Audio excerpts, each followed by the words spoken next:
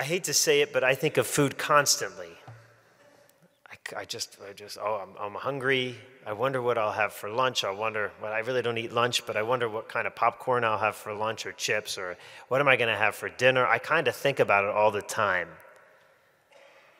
Jesus does not think about food.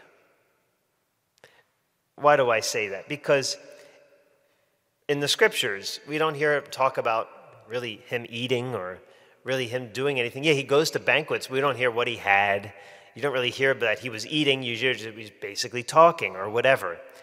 But then the Last Supper happens, and then his death and resurrection. And now all we hear about him doing is eating. It is the strangest thing. Honestly, the road to Emmaus. He sits down and has dinner, and that's when they recognize, his disciples who hadn't known him before, recognized that it was the Lord. When he was eating, when he was breaking the bread.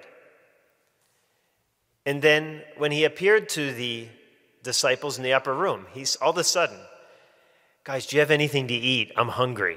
Where is that coming from? And now here, Jesus is saying, let's have breakfast. Jesus, he didn't do this before. Why did he do this? Because, brothers and sisters, he was showing us how to be with him in the Eucharist.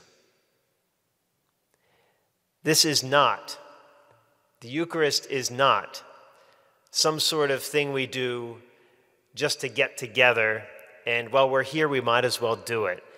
Jesus specifically is telling us, when you are together, this is how you remember me.